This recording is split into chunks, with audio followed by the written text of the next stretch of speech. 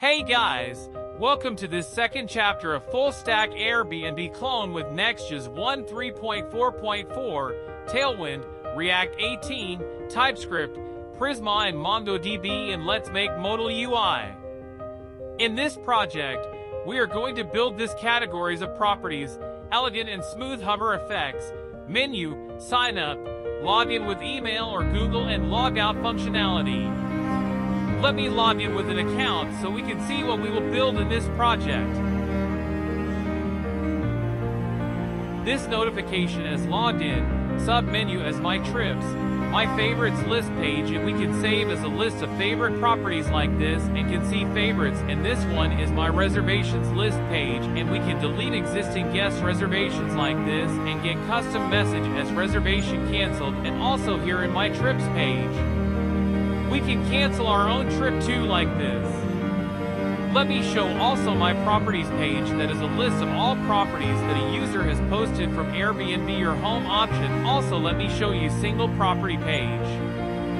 And we can see the images of properties, booking calendar, host details with map to, and let me book this property on clicking reserve button, and we reserve this property easily, and now we can see this booking in my trips page. Now let's click on Airbnb your home option, that is opening a modal so we can fill out as category and after that location and enter basics about the place and images. Now let me upload one of image from web address as URL option like this, and let me find an image from Unsplash as beach property image.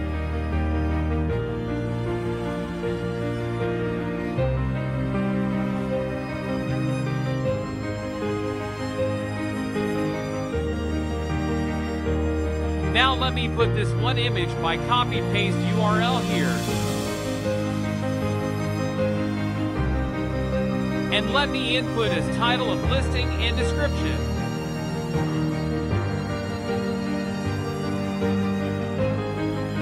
And after that, let's input the price per night that we want to set, and here we go, we have uploaded our listing with price, and now we can see our property in main home page, and this one is single page per same with all basics details, and we can log out from this sub menu like this.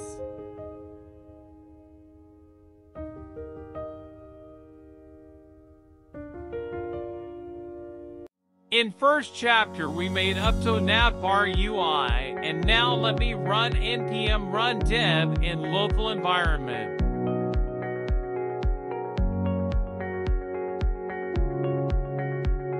Let me open layout.tsx and container.tsx file.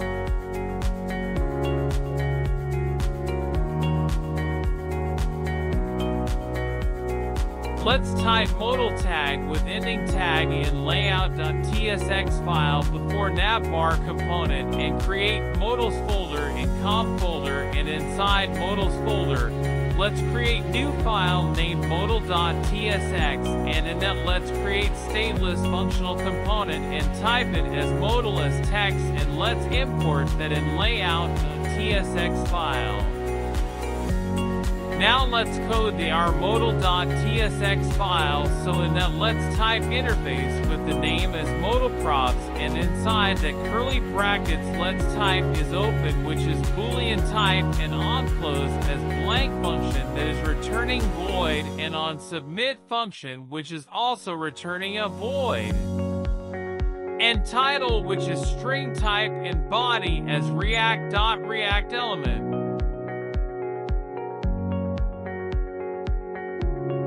And footer which is type of React.React element.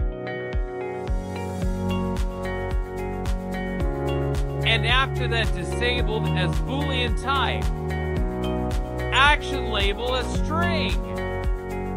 And secondary label as string, and secondary action is void function. Let's define here modal type as React.FC modal props, and let us pass all the props in brackets. Is open, on close, on submit, title, body, footer, disabled, action label, secondary label, and secondary action. Let's define useState here for modal showing as show modal and set show modal equal to useState with initial value as false, and let's run the code, and we are getting this error because we have not defined as this is client component, so let's define as use client at top of the file.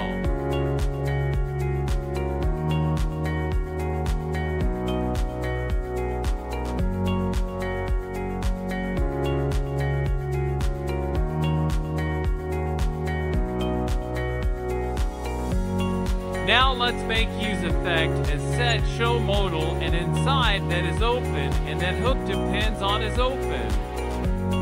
And let's define handle close as use callback function, and inside that if it is disabled then it returns, and do nothing in that case, and else let's close modal as set show modal state as false to close modal box when this function handle close runs.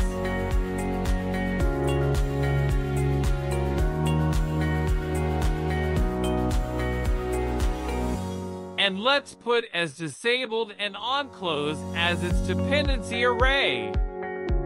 Also let me put state of show modal as false for closing the modal as slight delay about 400 milliseconds so it will animate smoothly when this modal box close.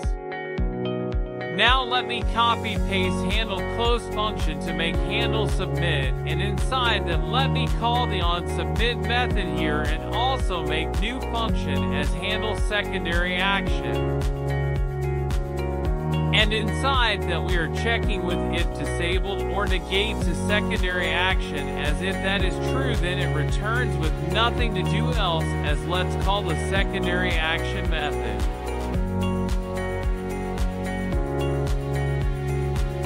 And its dependency array is disabled and secondary action, and also let me correct also on submit as dependency for handle submit function. Now let's check the condition as if is open with exclamation mark then return to null. And let's go to the layout.tsx file, and in modal component let's pass is open props as true. And now let's go to the modal.tsx and let's give the styles as class name with justify center, item center, flex, overflow x hidden, inset 0, fix, z50, outline none, focus :rline none, bg neutral 800 with opacity 70.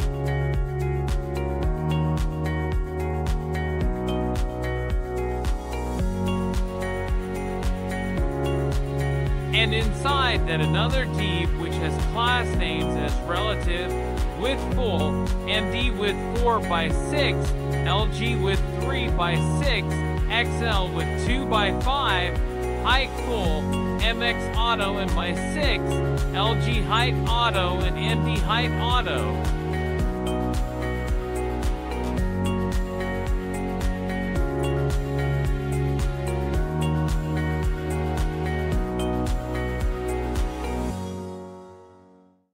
So now we can see modal layer of background in the browser, and inside that let's do another div with class names or translate, duration 400, height full, and let's make a statement here with ternary operator as show modal to translate y0. If it is true that means when it would be open, otherwise translate y full when it close.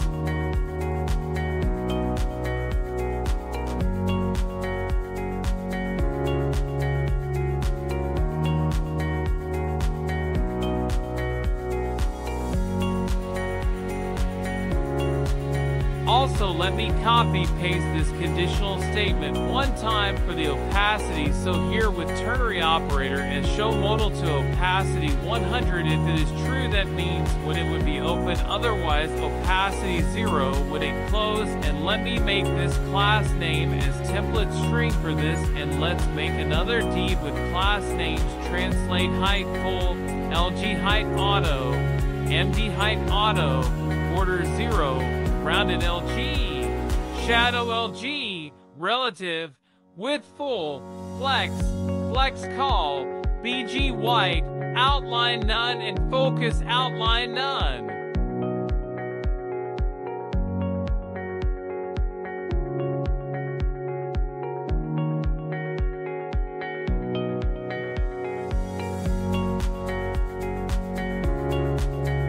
And let's make another div with class names as flex, item center, P6, rounded at top side, justify center, relative and border bottom 1px, and let's make inside this button tag with class names as padding 1, border 0, hover opacity 70, transition, absolute, left 0 alignment.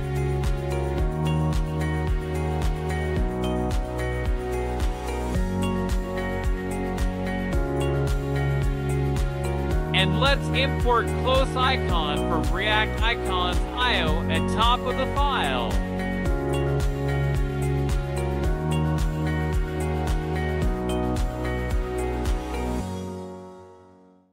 And let's put it as IOND close and pass the props as size is equal to 20, and we can see close button and pop up in the browser window.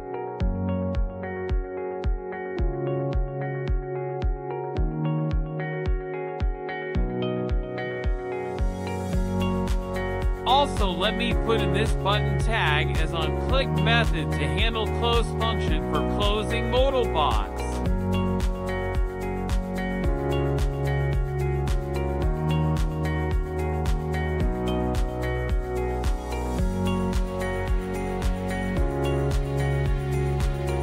After that button tag, let's make one div for the title with class names as font semi-bold and text LG, and inside that in curly brackets title that we would receive as props for this element. Now in layout.tsx file, let's pass title as something text ttt as props, and in the modal.rsx file.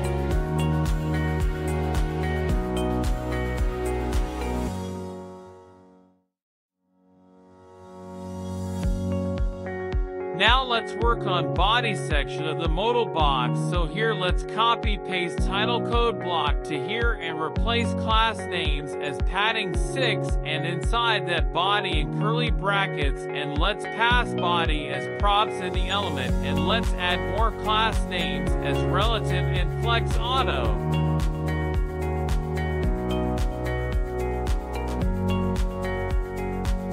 Now let's make another div with class names as flex, flex call P6 and gap 2, and inside that div with class name as flex, flex row, item center, gap 4 and width full, and let's type some text here.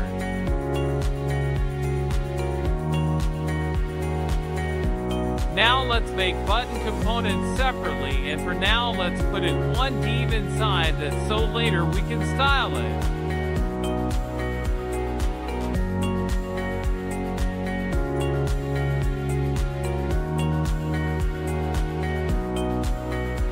Now here let's put it as button component as tag, and also import it in the modal.tsx.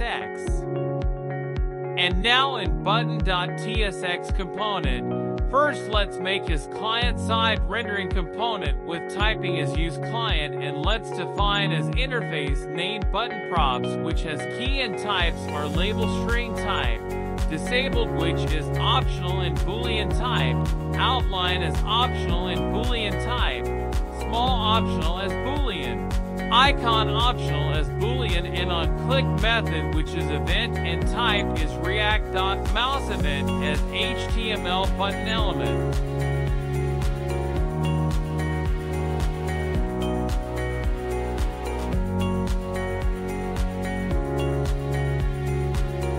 Now let's pass all the interface props to the component with writing as its type as react.fc, which is button props as label, disabled, outline, small, icon, and on click method.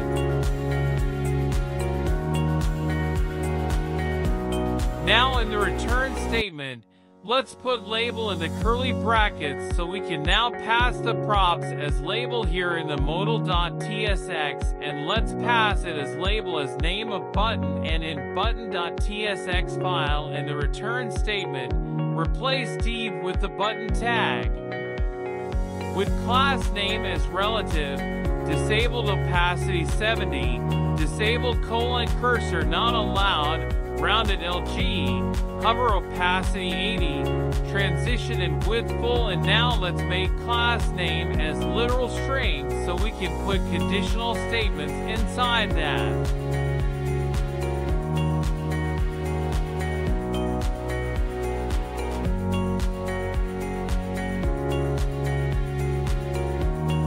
Let's make ternary statement for the outline as if it is true then BG white else BG rows 600, and let's copy paste it for the outline for the border as well. So if outline is true then border black else border red 600, and for the text if outline is there then if yes then text black else text will be white.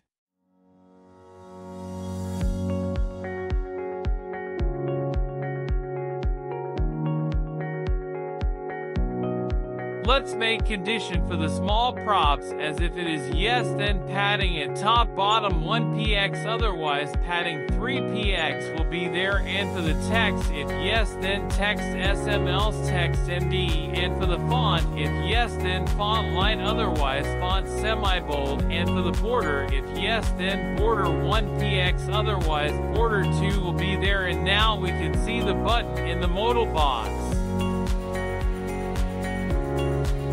And now we can see the button in the modal box, and let's make icon alias as icon in the receive props. And in the button tag, let's put condition as if icon, and then only icon tag as size is 24.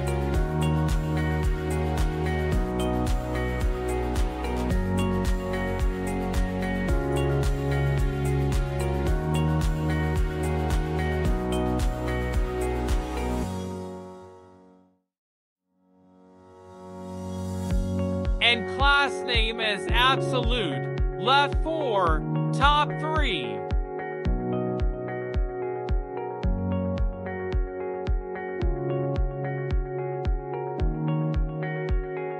And on button tag, let's define on click props as on click, and for disabled props as disabled.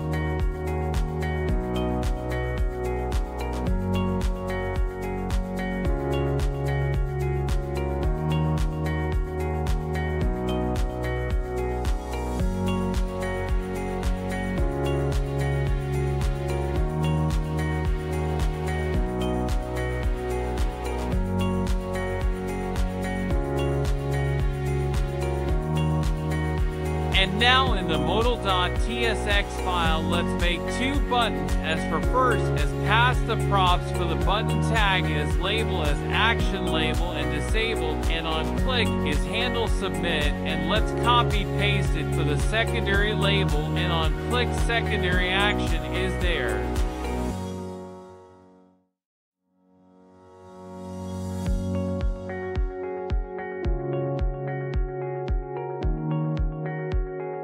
Now let's put props in the modal element in the layout.tsx as changing the modal title as title props passing, and an action label as submit passing, and we can see that in the browser for the same.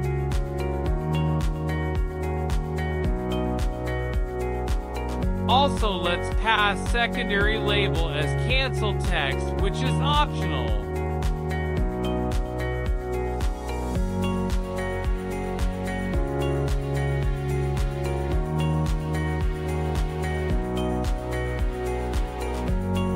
So to make a condition for the secondary label, if it is not present, then we have to hide that button with the condition, as if secondary action and secondary label both are available, then only show this button element.